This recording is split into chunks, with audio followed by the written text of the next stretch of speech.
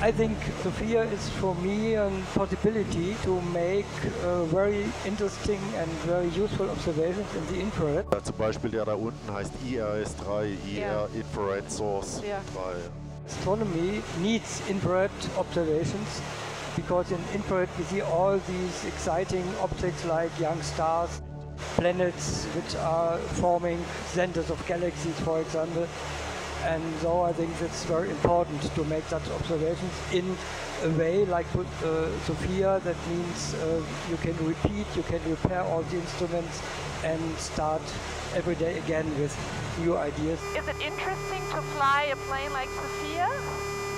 Yeah, it is interesting knowing that you know you're just part of the science team, getting the science. You know, we have our challenges up here, just like everyone on the airplane does, to put the airplane in the right place at the right time. So you know, the telescope is getting what the scientists want to get. Last night I had learned a lot about SOFIA.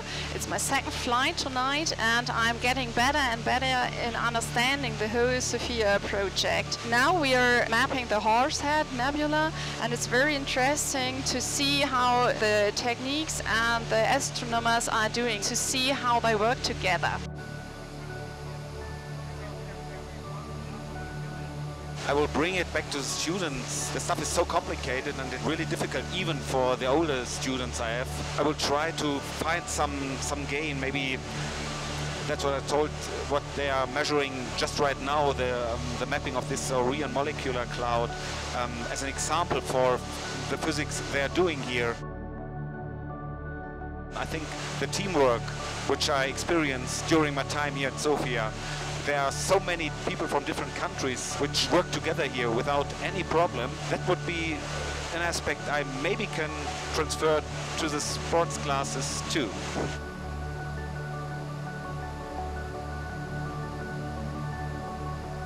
I will tell my students it is very good teamwork here, a lot of professional people, high technique and amazing atmosphere here.